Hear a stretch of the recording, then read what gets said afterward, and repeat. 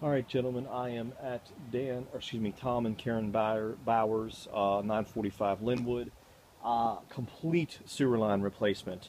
I'm going to show you under here. It's going to be difficult to see, but there is a 3-inch Fernco going down into cast iron. So that is where we are starting at the top of the Fernco. So get rid of that. Obviously, we will have to hand dig here. It's about 2 feet, so we'll have to hand dig. At this point, we can kind of start to pull.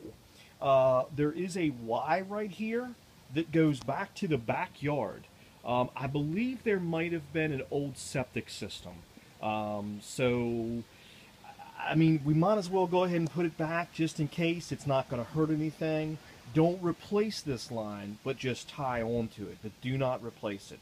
So anyway, I got some stakes in, so I've kind of marked it.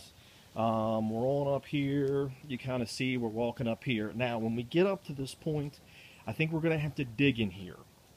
There is a belly, roughly, right here is another stake. There's a belly roughly in this area to there. Now, of course, also, there is an electric line running to the shed down here. And of course the gas meter's right there, of course, so we got to make this a little more difficult. So I think the power's down probably about a foot, gas line's about 18 inches.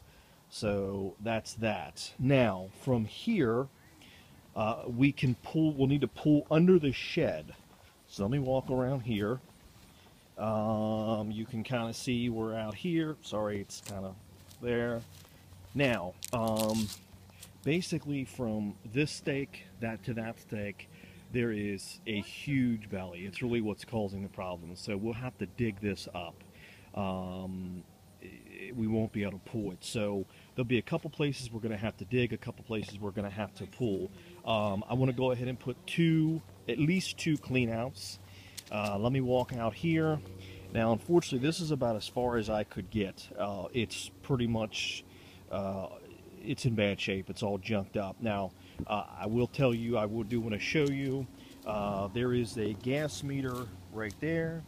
Water meter is right there. Now, Bill, what I need you to find out is, I think we can only go to this fence. I think past this fence does not belong to the homeowner, which I believe is probably, I think this is county here.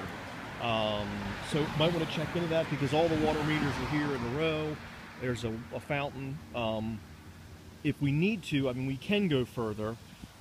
It does start to nosedive out here though. So I'll turn around here and kind of give you a nice shot. Sorry about if there's any glare. But like I said, between these two stakes is a huge belly. So we need to dig that up, and we can pull under the shed, of course. So again, I'll walk back around.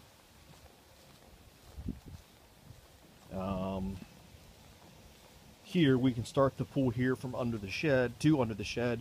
We'll have to dig this spot up, and then we can pull from this spot the whole way back to that orange stake by the AC unit back there. We can pull all that. So it's roughly about 100 feet overall. We're probably going to be pulling probably 75 feet of it, and probably going to be digging about 25 feet of it. Not real deep right here. It's only about 4.5 feet deep.